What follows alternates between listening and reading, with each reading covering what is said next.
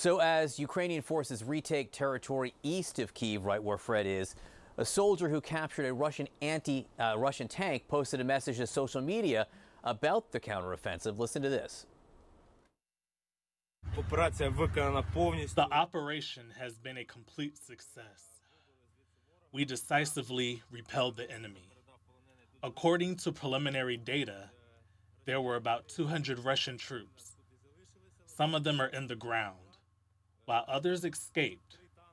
3 tanks and 9 BPM. There is one of them here, which is now ours. Well, joining us now to talk about all of this is retired General Philip Breedlove. He is a former NATO Supreme Allied Commander for Europe. And General, let's just begin with the reporting we just got from our Fred Plechton on the ground in Kyiv. There are multiple ways and multiple intelligence reports that have told us how much success the Ukrainians are having in protecting Kyiv and how many roadblocks, literal roadblocks and logistic issues Russia is running into in and around Kyiv. Do you believe that the success the Ukrainian forces are having, particularly there, will continue? I do, and thanks for having me on this morning. And the successes are not only on the east side, as you have shown, they're pushing them back on the east, but in what is now being called the Bucha pocket to the west, also near Irpin, as you were talking about earlier.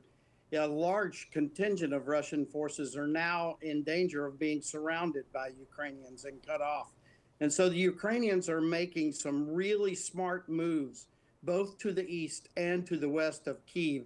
And it's going to be a challenging time for the Russians there, as you have pointed out, because of some of their very drastic logistic issues. Every day this goes on, General, more Ukrainian civilians are being killed.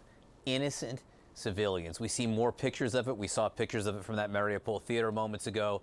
And I do believe we've got some new images in from Kharkiv in the far east, where there was this humanitarian aid line, a line of civilians waiting for humanitarian aid right in the city, hit by a rocket attack or some kind of attack right in broad daylight. This is a humanitarian aid station.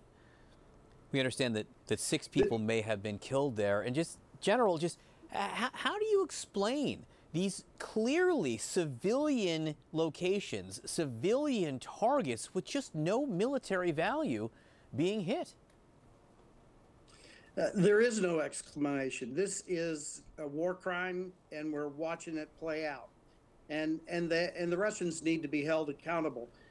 Just yesterday at Mariupol, a relief column going in was attacked, and the relief people and their buses and things were taken. And now we see yet another humanitarian corridor or line or relief station attacked. This is happening all the time. And in the end, we're going to have to hold Russia accountable for this.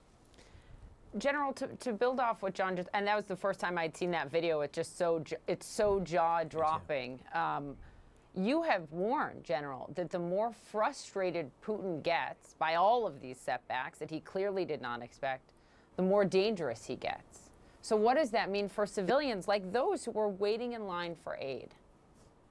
It's going to get worse. It's going to get worse and worse. Mr. Putin has been unable to meet Ukrainian forces in these big force-on-force battles, which he really wants. And the Ukrainians are fighting this wonderful skirmishing, rear attack, ambush kind of fight that frustrates the military advance of Russia. And believe it, frustrates Mr. Putin because his army is not accomplishing his goals, and he gets more and more dangerous every day. And when they can't fight the Ukrainian troops, they are going to fight and kill Ukrainian civilians, as you have seen. The risk is going up every day because of the frustration of Putin and his army. Well, General Philip Breedlove, we appreciate your expertise on all of this. Thank you for your time.